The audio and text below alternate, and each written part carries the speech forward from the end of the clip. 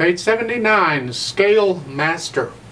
On page 76, they got some more rhythm things involving eighth notes. You can go over that on your own. I'd not do that.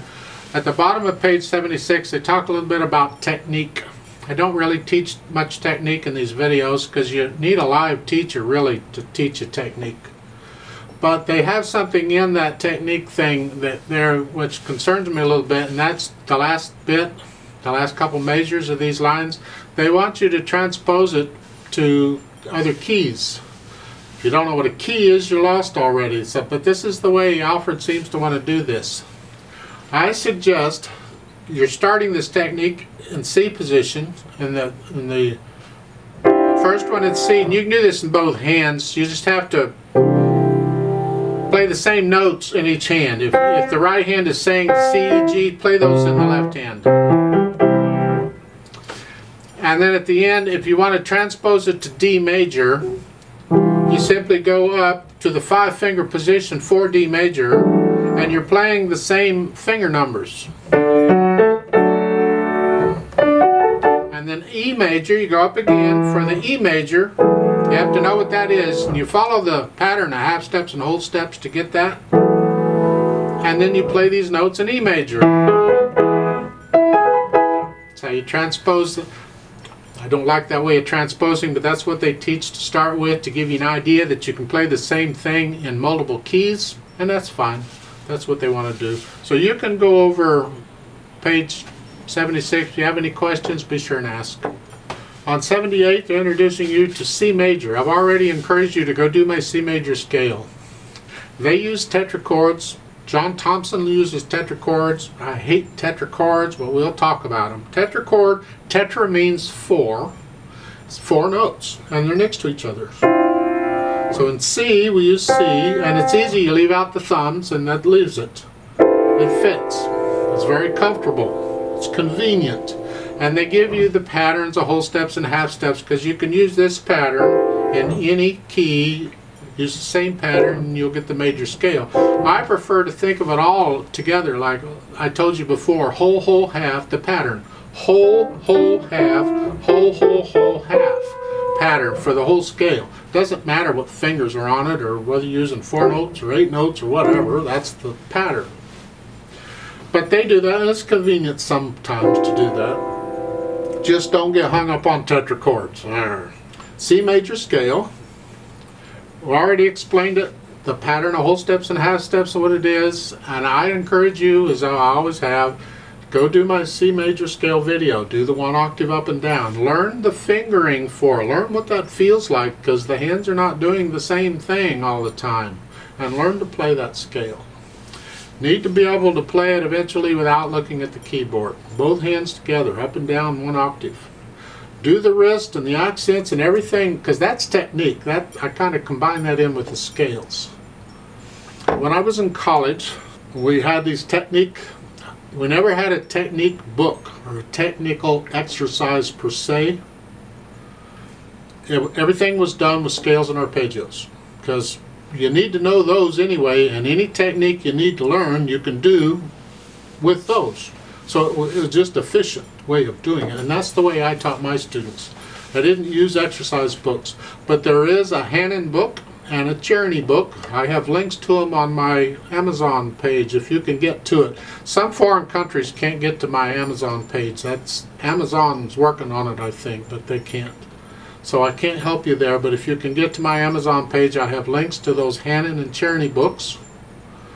They have fun things in them. If you just like to work the fingers, go for it. Have a ball. And that's about all I had to say about that. Now let's talk about this scale master thing. You're starting out at, now look at the beginning of this. The clef signs. They're both bass clef. You know, up until now it's been treble clef and bass clef, and you think, why does he keep saying these? Well, because they're not always going to be there. Ta-da! So they're both bass clef, and you're starting out in the left hand. Little finger here, so you're in C position. But we're using tetrachords because they want in the second measure, they want the right hand to play second finger on the G. Well, that puts you in this position. So we're not in a 5-finger position, we're in this tetrachord thing. Oh, Okay, that's what they want. And this whole piece is played in this position down here. Now it has a repeat sign, so we're going to play it twice. And then there's a note at the top, say second time 8VA, which means 8VA, 8 is an octave. Oct means 8, OCT is 8 octave. And it simply means go up an octave. So instead of here, we go up and put here.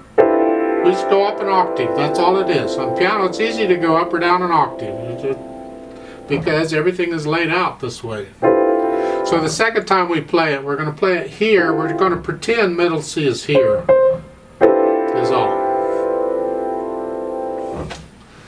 Rhythm-wise, your quarter notes and whole notes and half notes, not a bad thing. Or it's not too difficult, I hope. The dynamics, you're starting out medium loud, whatever that is. And in the second line, you're going to gradually go up to loud. Take your time because you've got 3 measures to get to loud. There's not a lot of difference between medium loud and loud. So you have to plan it out. I suggest in the second line, the first measure, stay medium loud, don't change. In the second measure, you go up just a hair, and that's for the whole measure, just a hair.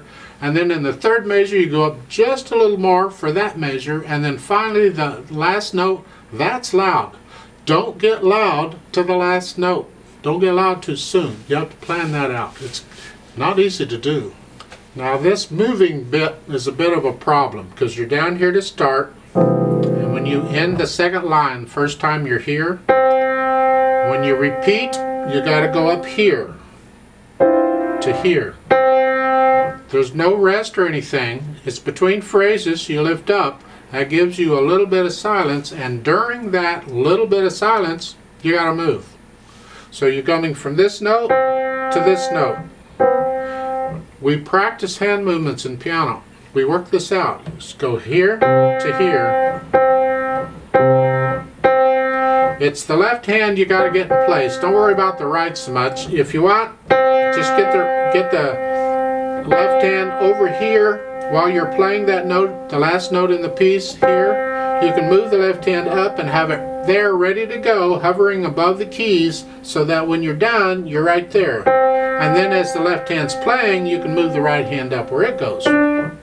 It's easier to move one hand at a time than both if you can. So that's what I would recommend you go ahead and do. You finish the first time out here, and then move up here and be ready to go. And that works out too. I probably won't play with me. I'll go ahead and move them both because that's fun and I like to do that, but I would recommend to start do that way. Let's try this together very slowly. To double check our notes, the rhythm shouldn't be a problem, but let's do the notes.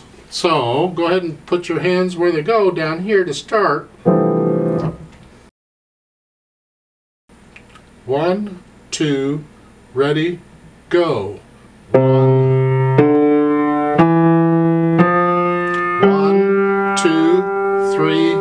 4.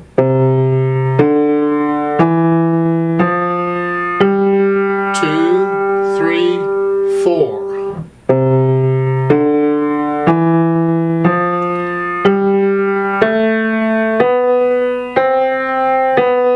2, 3, 4. 1, 2, 3. Repeat move.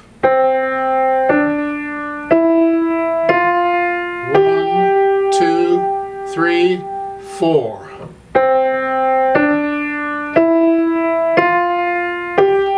2, 3, 4.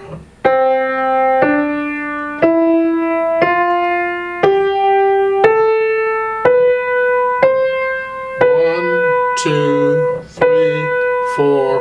1, 2, 3, 4. Off. Now let's go ahead and do the duet part. So I'll do the part at the bottom and you do your part to do the notes and the rhythms, and remember to go up an octave the second time. So I'll give us 4 counts. Put your hands where they go here. You're going to need 2 keyboards for this now. 1, 2, ready, go.